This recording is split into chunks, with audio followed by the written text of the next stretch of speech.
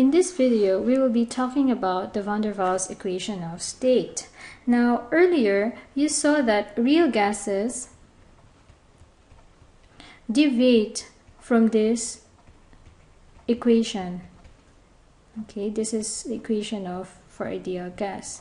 So they deviate from this statement. That is because at high pressure and low temperature, the interactions between molecules becomes more important, and that molecules have volume themselves. So in this video, we will be deriving van der Waals equation, okay, using two adjustments. The first adjustment is with regards to the pressure, okay, and the second adjustment is with regards with the volume, right? So at very high pressure, suppose you have pressure 1 and pressure 2 here, and that pressure 2 is a lot greater than pressure 1, the molecules become very near with each other, okay? And because of that proximity, they attract one another, okay? That attraction causes the collision of the molecule here to lessen, okay? The momentum that this molecule will be causing to the wall will become lesser, okay? So the collision rate will be smaller. So that implies that the pressure is smaller also, okay? And therefore, the ideal gas, the pressure that we predict using the ideal gas law is actually greater than the actual pressure, the real pressure that we are able to measure. And how much greater? Okay. Now van der Waals have derived or measured that the real gas, okay, as compared to the ideal gas, is lesser by this factor an square over v square, wherein the n over v represents the number density and a represents the strength of attraction, strength of molecular attraction. All right, so the higher the number of molecules per unit volume, the higher the attraction.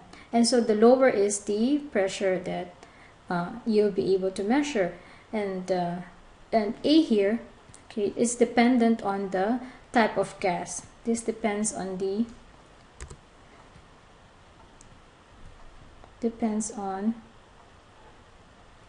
type of gas. All right, so that's the first adjustment that we can make. The second adjustment is with refers to the volume, and real gases, they exist with molecular volume, okay?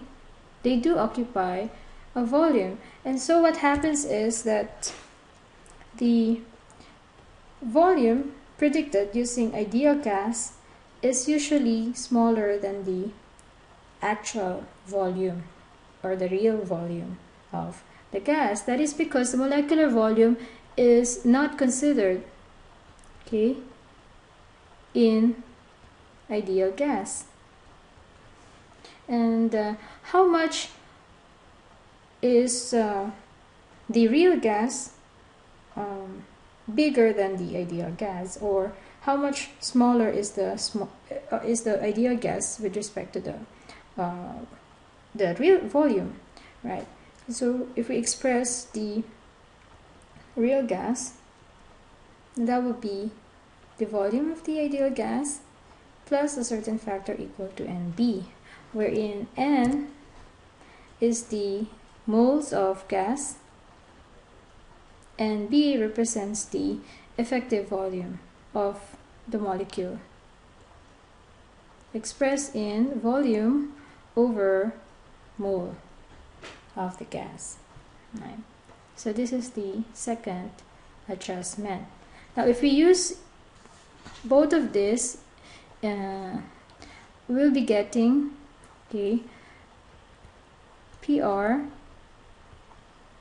plus a n square over v square, this one representing the ideal gas, multiplied by VR minus NB from here. Okay. This represents the ideal gas volume, and this is equal to the usual nRT. This is now the van der Waals equation of state. I know most of you are familiar with this. You have learned this in your Chem 1 or Chem 2 in your first year, and you should be able to know how to use this, okay, equation.